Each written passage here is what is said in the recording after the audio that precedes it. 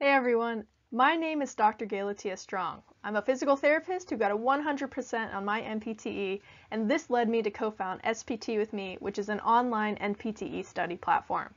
If you end up enjoying this video and feel like it was beneficial, please feel free to check out our courses at SPTwithMe.com for our full NPTE studying experience, designed to guide you towards acing your test. Now, on to what you're actually here for. Let's talk about scapulohumeral rhythm. Scapulohumeral rhythm and shoulder biomechanics. Why is learning about the shoulder joint so complex relative to our other joints? Well, we are faced with not only one, not only two, not three, but four joints. We have our Sternoclavicular Joint, Acromioclavicular Joint, Scapulothoracic Joint, and Glenohumeral Joint. Let's talk about the Sternoclavicular Joint first. Movements that can occur at this joint include elevation, depression, protraction, retraction, along with axial rotation. Now, when we move our shoulder into abduction, what happens at this particular joint is that the clavicle will retract, it's going to elevate, and it's going to externally rotate in order to really get that full range of motion into shoulder abduction. Now let's talk about the acromioclavicular joint. Movements that can occur at this joint, and just so you understand, this could be flexion, it doesn't have to just be abduction, it could be internal, external rotation, whatever it is. These are the potential movements at this joint. So it can be upward and downward rotation, internal and external rotation, along with anterior and posterior tipping. So during shoulder abduction, what happens at this specific joint includes the scapula posteriorly tilting. The scapula will upwardly rotate and it will externally rotate. The clavicle will posteriorly rotate.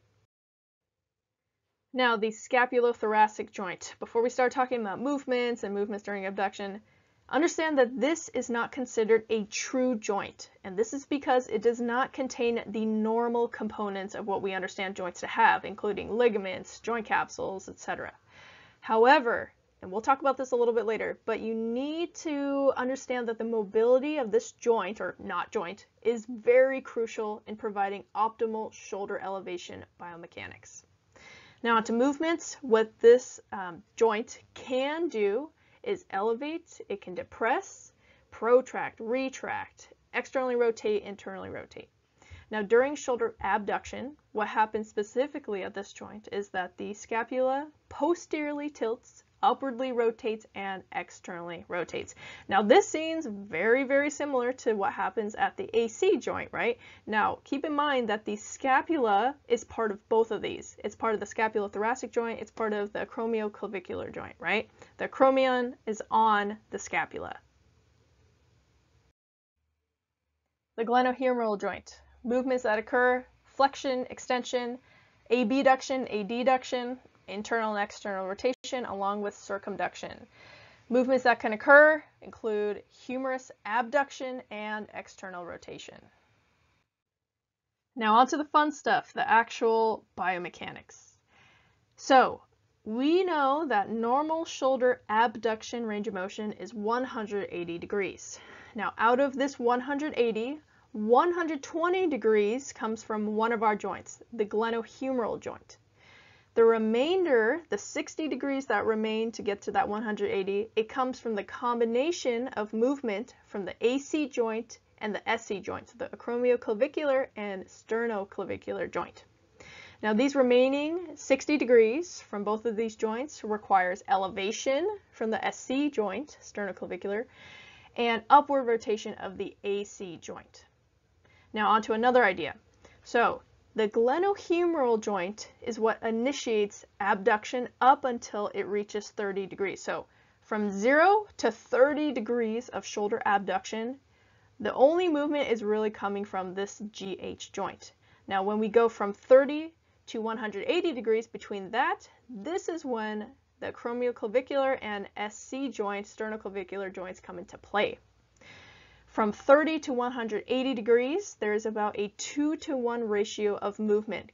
2 coming from the glenohumeral joint, and 1 coming from both the AC and SC joints. So what this means is that for every 20 degrees of movement into abduction from the GH joint, there is 10 degrees, or there are 10 degrees of movement coming from the combination of the AC and SC joints. Now I wanted to talk a little bit more about the ST joint. So here is a consideration. I want you to think about your rhomboid muscle. So your rhomboids, when they're activated, they induce both scapular retraction and downward rotation. However, in shoulder abduction, we need upward rotation, right, to actually get the shoulder up there or the arm up there. Now, if your rhomboids are tight, again, it does the exact opposite. Your scapula, in turn, will be limited in its ability to actually do its job and raise up to get that full range of motion. So this is an exact reason why, even though the scapulothoracic joint is not considered a true joint, it has to be assessed in order to see what is going on with what our patient is coming in for. So you probably clicked this video because you were feeling a little bit overwhelmed with the shoulder joint, and rightfully so. I mean, there's a lot going on in this joint. So in order to really get it down, you have to break the shoulder up into its components. So it's 4 joints, right? You can understand all of those separately, then you put it together in what's known as the Scapulohumeral Rhythm, and it should help a ton. I am truly hoping that this video was helpful to you. I'm hoping that Scapulohumeral Rhythm and every aspect of the shoulder joint in general, all 4 of the components, all of the bony anatomy, and seeing kind of in your head how it moves and should move in a regular movement, I'm hoping it all makes a little bit more sense.